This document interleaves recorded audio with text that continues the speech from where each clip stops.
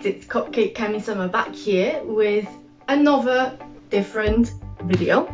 As you can probably tell, we're in a different room and my face is actually bare because what today's video is how I do my signature makeup. Now, a key difference between how I'll get ready in this video versus how I get ready actually is all this. Normally makeup is more of the first thing that I do, and I'll do it whilst in my underwear, and by underwear I do mean all the Lolita proper underwear. So I'll have bloomers on, I'll probably have socks on. If there's a tank top to go underneath something, I'll have that, but there'll be no blouse, no dress, no petticoat, hair won't be done, but that's not necessarily YouTube friendly.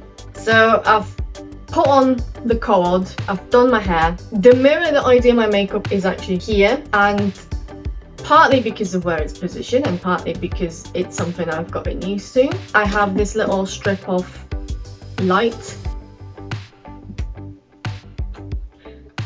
So this is what you'll see on the video, because otherwise it is too dark for me to see what I'm doing. So I will run you through my process.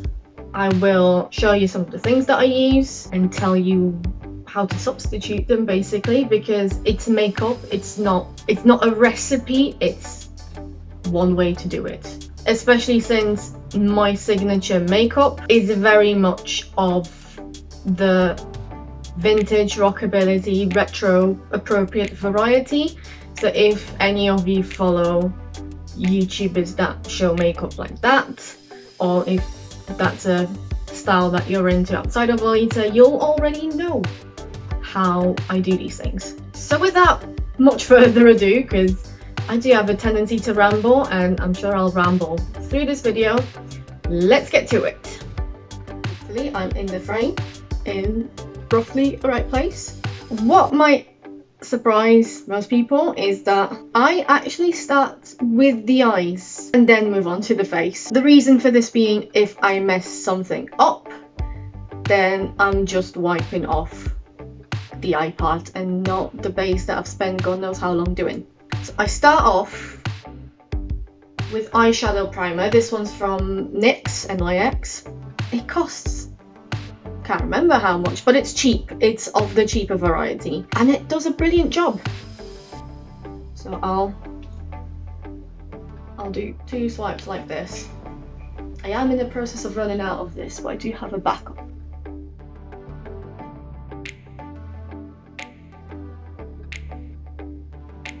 You'll see me do a lot of this because I hate using my hands for anything that gets them dirty, so I keep a towel, and then as I sort of wait for the primer to, not gonna say dry, but just set, I get on with my eyebrows. Hopefully that was right in the camera. At the moment I have a auto eyebrow pencil from Innisfree in a colour I can't read because it's in Hangul,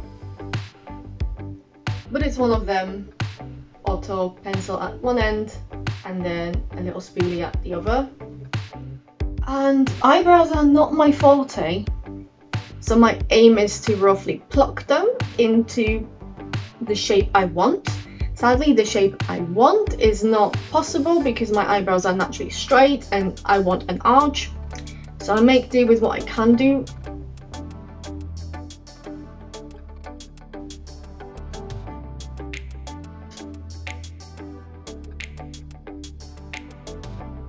Then I'll go back to the spoolie to sort of blend it out a little bit. Once I'm done with my eyebrows, I'll take a step back and look at it as a whole, because I find that when I do makeup and I focus on just one part, it can end up looking odd. You need to make sure that your makeup looks good in the context of your whole face.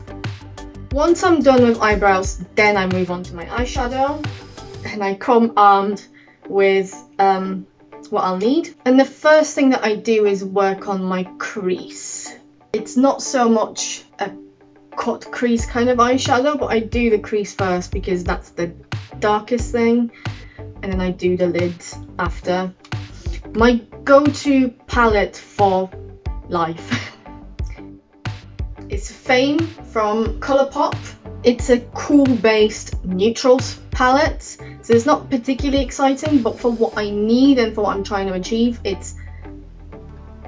I just haven't found one to beat it yet. But before that, you're probably wondering why I'm holding a hair donut. It's to wipe my brushes clean in between shadows. I can't remember where I've picked this up from other than a random makeup video on YouTube.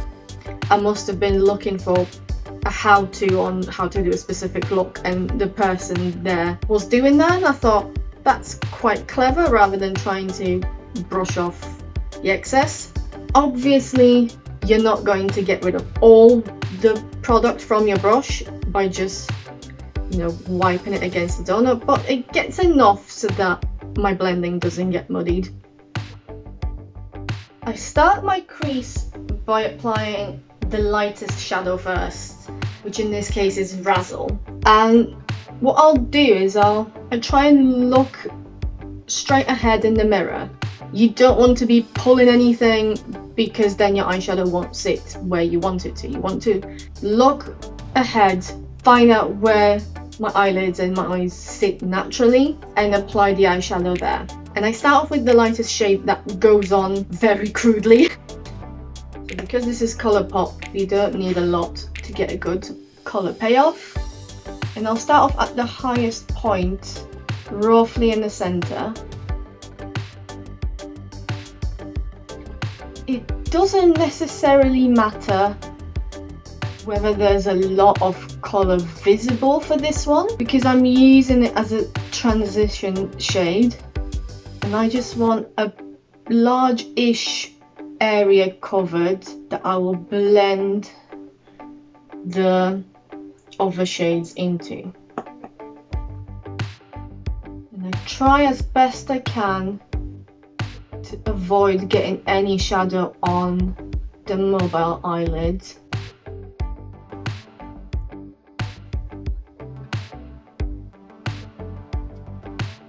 One thing I did learn from another random YouTube video is what you blend extends, which means you shouldn't be trying to get the shadow or get the colour everywhere that you want it to end up, because as you blend it, it will extend and move into the other places. So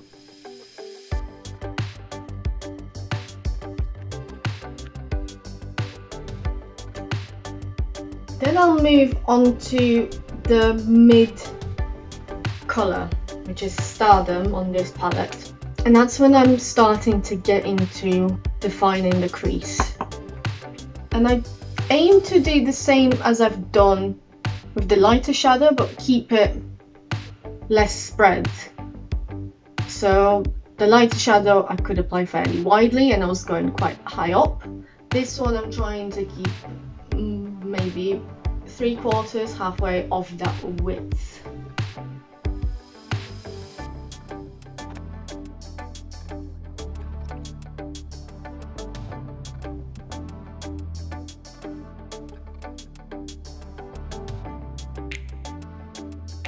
Now I'm without my glasses and I don't have contacts in, and I'm nearsighted, so I need to lean in slightly to check whether I've done it the way I want it. Well, it seems to look fine. Now this isn't going to be your bold, stark makeup. It is more on the natural side, but the reason I like this particular look is A, it's pretty universally flattering. I mean, obviously I do it on myself because it's flattering on my face, but I find that because you're following your natural features rather than drawing something new entirely, you're accentuating what you have, and what you have is already beautiful. And B, because it is neutral, it works with pretty much any style. So today I'm leaning more classic, which this look is perfect for, but I could just as easily wear it with a sweet coordinate because it's a neutral, natural-ish makeup that just accentuate things. For gothic, it would work, but it will be very casual gothic, since to me gothic also involves heavier makeup. And then I'll move on to the darkest brown in this palette, which is called Clubhouse. And again, I'll repeat the process. And once more, trying to get it even more contained and closer to being on the actual crease as possible.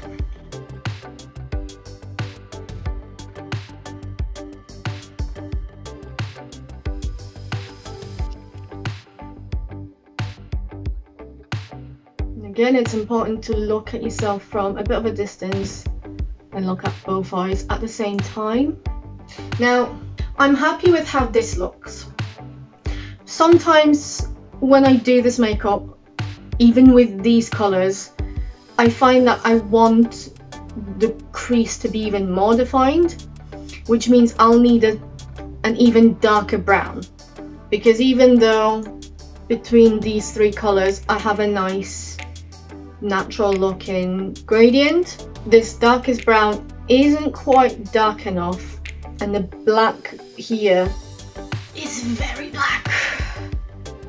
But the good thing with that formula of makeup is it's not restricted to neutral, so you can go with any colour as long as you have at least 2 to 3 shades of it, and follow the same technique of get the lightest one first fairly broadly, then get the slightly darker one second, going in on your crease, and then if you want to, you don't have to, but if you want to, you can get a third even darker shade. So I need to swap some brushes because I'll now be moving on to adding colour to my eyelid, and for that I tend to stick with mattes. Now, depending on how I felt on a given day, in this palette there are 3 that I'd use: Centre Stage, Delirium, or Celeb. It doesn't really matter which one I go for because there's not that much difference between them once they're applied. Normally I'd go for Celeb if I was including any pinks in my look, even though on the eyelid it just looks light. I'm not sure if I'll add any pinks to this yet, so I'll stick with Centre Stage because it's ever so slightly lighter. I get a bit on my brush, tap off the excess, and I will tap and press it in to the eyelid, whereas before I was doing more of a swirly, swishy motion. And the reason I do that is because that gives me the best colour payoff, because I want this to be very visibly lighter than the crease I've just created.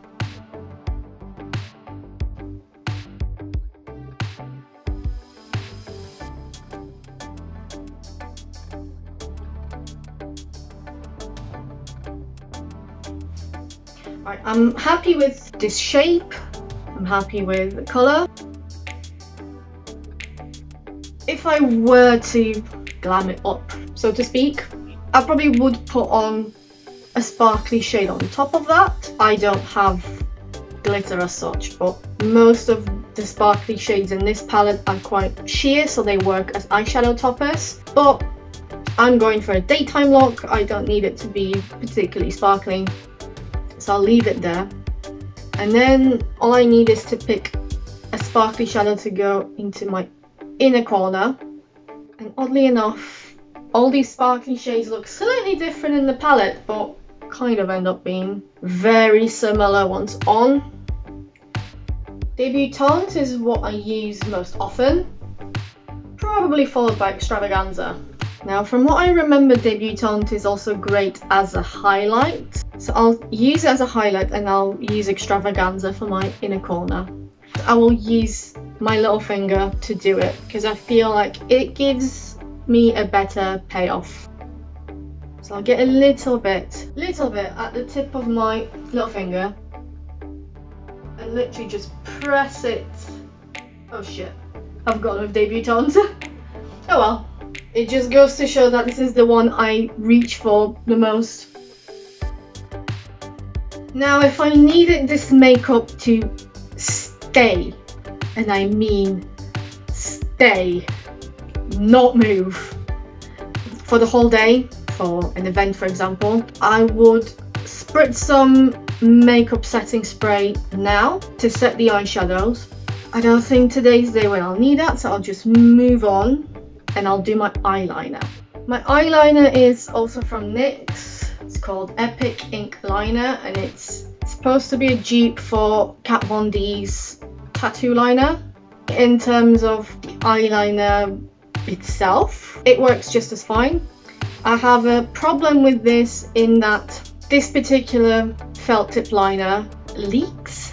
What I'll get, I'll start using it, or straight away I'll have like a bubble of liner, which is why I have a bit of tissue paper so that I can wipe that off the liner before it goes either on my clothes, big reason why I normally do that when I'm just in undies, or before it ruins the rest of my makeup. Fingers crossed today's not going to be the messy day. Nope, it is. Ooh, that's a big one. I try and keep my liner mid thickness, so I'm not going for gigantic Amy Winehouse-esque liner. I'm also not necessarily aiming for that slim line that sits just above eyelashes, because that's hella difficult. So I aim for a mid-length one, and what I do with my liner, as you'll see, is I basically draw the outline and fill it in, because it's easier to keep them even that way.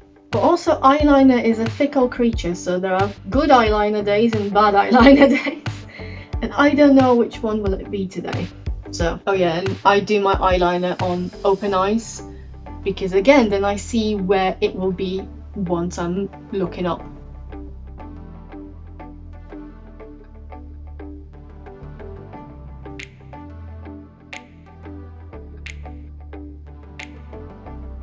Quite happy with that, so I'll fill it in.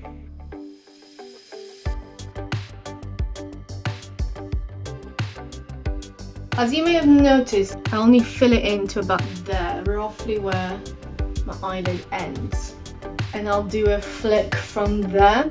What I'll often do is I'll draw a tiny dot roughly where I want the tip of my point to be, and I try and connect it by following my lower eyelid up and then joining that tip at the top in as straight a line as possible to the line I've drawn. And I will normally aim for that little dot for my tip to be where the light shadow meets the crease. And I often do that even if I want my liner to be bolder, because it's easier to add than to take away. And then if I do mess something up, then I still have room somewhere to go.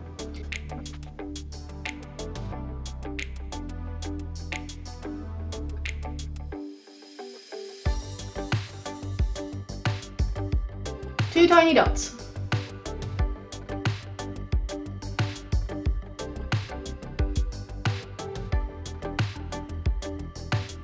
I'm pleased with that. Let's fill that in.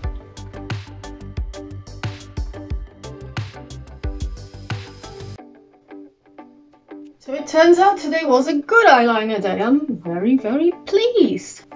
Just to show you, so this is what it looks like when I'm looking straight ahead, and then when I close my eyes, this is what I mean when I say you need to look straight ahead to see where your finished product will be. Depending on my mood, I will line my waterline. Now if I wanted something stark, then I'd use a bright white liner, and NYX's jumbo pencil is perfect for that. Recently I started using a champagne liner with a bit of sparkle.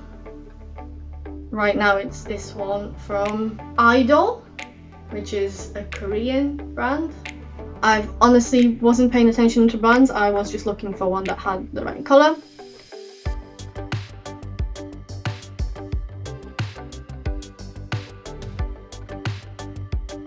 If you want whatever colour you're putting on your waterline to be sharper and brighter, you can get a Q-tip, gently run it along your waterline to basically dry it, and then put your liner immediately after. That is the extent of my eye makeup. I would put on mascara and stuff, but that goes on later. And the reason why it goes later is I normally put it on after I've put on my clothes, so that I don't mess anything up. which I know technically isn't a thing now, but I'm trying to stick as much to what I normally do as possible. And now we get onto the base. Now, this is something I agree with Lou Graves on, in that when we say base, we just mean your face. So get it to the state that you want it to look. What I do may be way too excessive for one person, and maybe not enough for another. Obviously, products will react differently with different skin types and different people. So even though I'll show you what I do, this isn't a recipe, it's one way of doing it. I need my towel with me again, I'll put it gently here. So I'll start off with primer, which again is from NYX. Am I very fussed about primer? Not particularly, this one's cheap and doesn't break me out. I have combination skin, which means that my cheeks tend to be normal drying or prone to drying in winter, and my T-zone is oily. And this primer goes on matte, which is exactly what I want. If you want a more dewy finish, that's valid. I don't know what will give you that.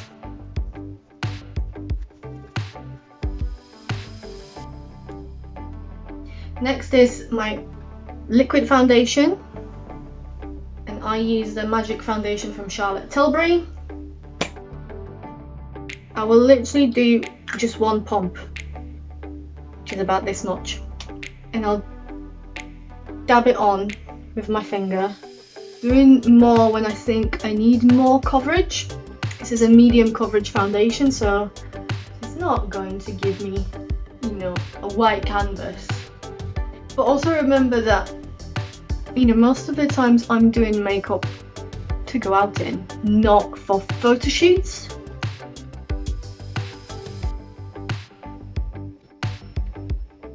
Now this one pump is probably just a little bit more than I actually need, but what I do like to do is double up on it around my cheeks and hide my natural cheek colour, and also almost use it as a concealer in places where I think I need a bit more coverage.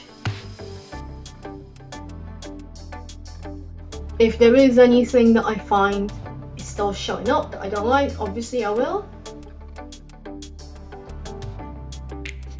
This is about as much coverage as I require, but seeing as I have a tiny bit left on my hand, what I'll do is I'll get my beauty blender, scoop that up, basically clean my hand, and normally add it to my forehead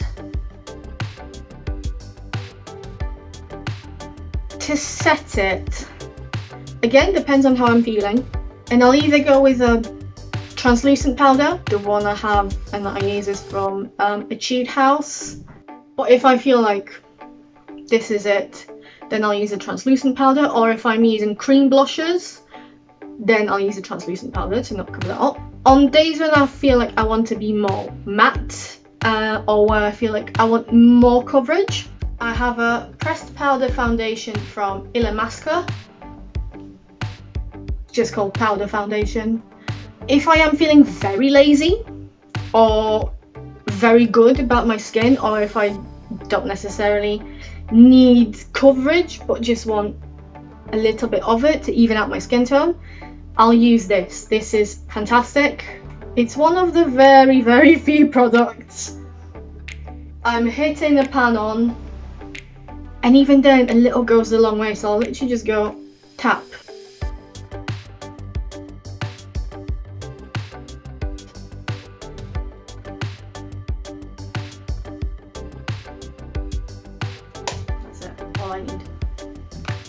Now, thanks to using this on top of my foundation, I do have a pretty blank canvas now to do my blush on. My ultimate blush, and it's the ultimate because it's the most natural shade for me, is from Colourpop.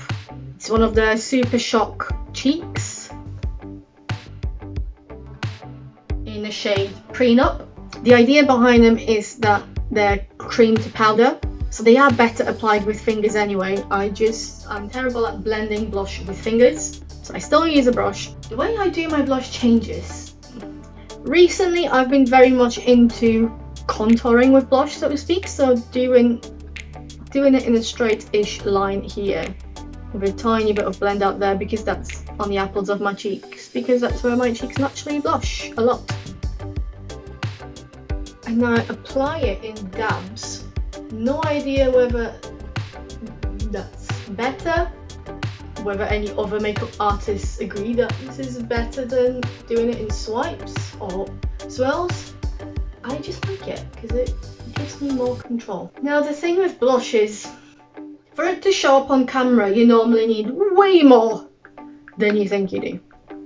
But again, I'm doing this makeup for a daytime look. I will be filming a little bit in this, but I don't need tons.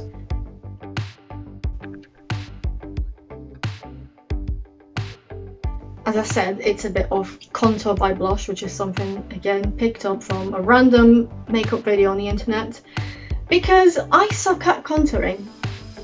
So I think it's easier, maybe a little bit more natural looking, to just sculpt your face with blush and a bit of highlight, then try and get that shadow there visible but blended. That's where I struggle with contouring.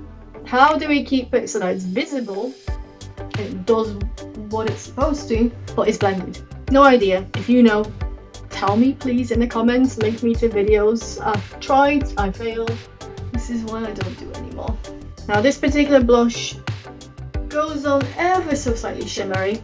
So if I wanted to, I could skip highlight, but I fancy highlight, so I'm going to do it. I do have some highlights, again, mostly from Colourpop. But as I mentioned earlier, I would often use one of these shades as a highlight. So I've mentioned Debutante. I'll get a little bit on the tip of my finger because I'm not going for a blinding highlight. I'm going for a natural one. The core of it stays in that little crescent moon.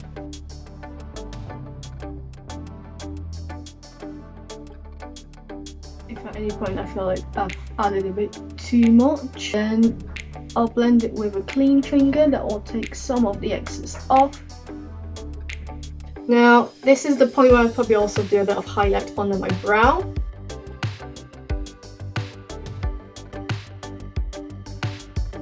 Sometimes if I'm feeling like it, I'll add a dot of it to the tip of my nose,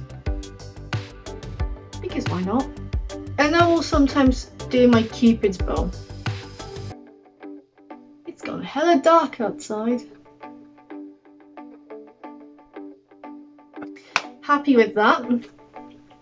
This is the point in my makeup where I'd put on another layer of setting spray if I needed it. Also, this is the point where I'd get dressed. I'm already there, I'm dressed, I have my hair done. And the reason for that is, again, I don't want to stain my clothes with either mascara or my lipstick. If I wanted that bold retro look, I would have gone for red lipstick.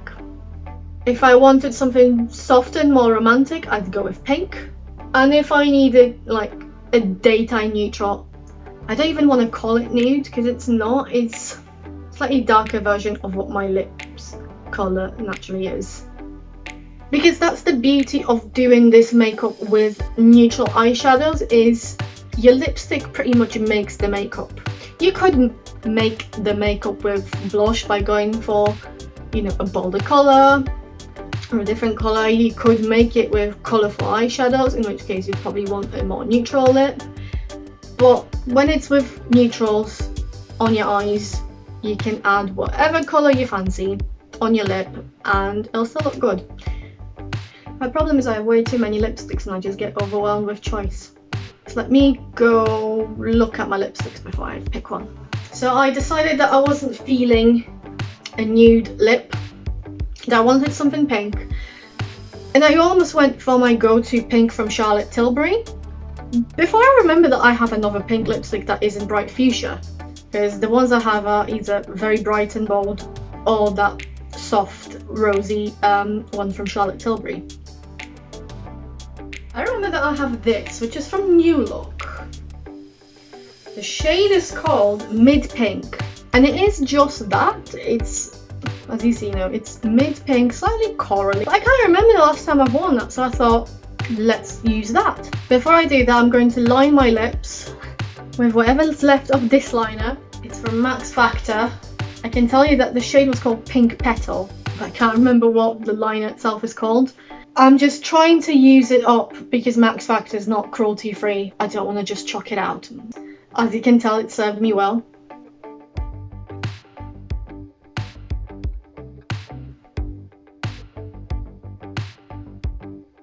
And then I know that technically you should be applying lipsticks with a lip liner. I can never be bothered. So I just go straight in. And I'll have, you know, the same bit of tissue paper for blotting after and for correcting any mistakes. Oh yes, you are nice. Why did I stop using you?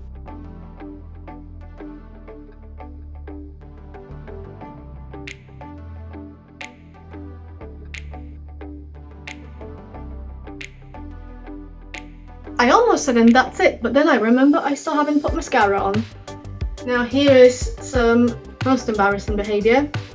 While I do makeup, I keep my eyelash curler in my bra. And the reason for that is when the eyelash curler is warm, it curls your lashes a little bit better. So I can just keep it there, you know, while I do everything else.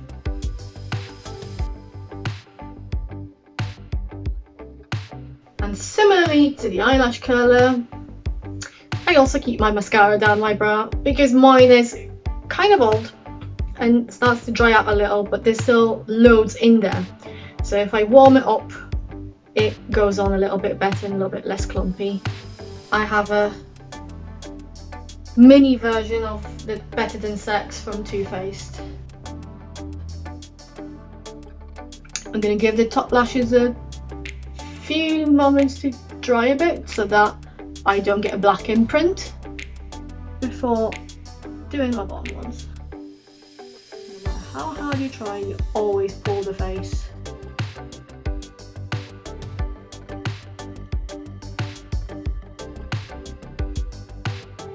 I'm happy with this, and now we're done.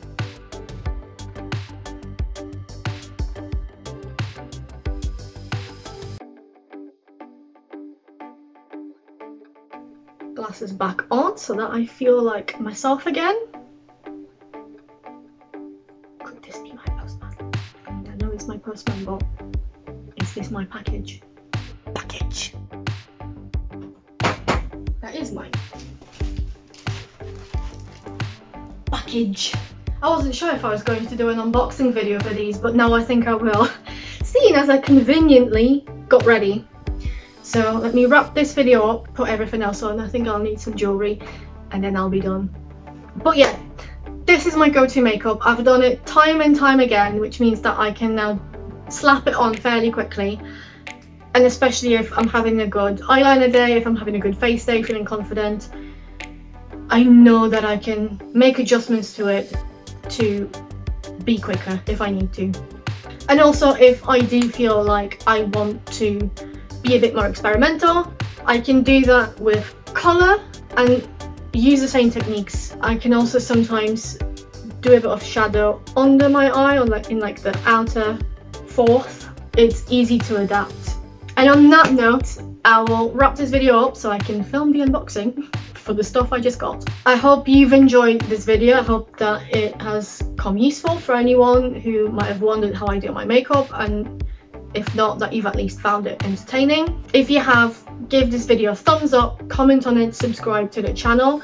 I aim to do one video a month. You are guaranteed one video a month for as long as I'm doing the Around Your Wardrobe in 30 Coordinates challenge. But as you can imagine, seeing as I'm filming this and there'll be an unboxing, I'm trying to do more filming whilst stuck in lockdown. If you want to encourage me to do more filming, then you can do so by buying me a cup of coffee. A link to my coffee page is in the description box below. I have stuck to my promise on being better about updating the coffee page, so there will be either sneak previews of things or teasers of what the next blog post will be or any video that I'm working on, so you do want to stick to that. And as always, I do encourage all of you to check out my blog, which is Cupcakes and Unicorns, where you'll find more Lolita content. Thank you so much, and I'll see you in the next one quite soon. Bye!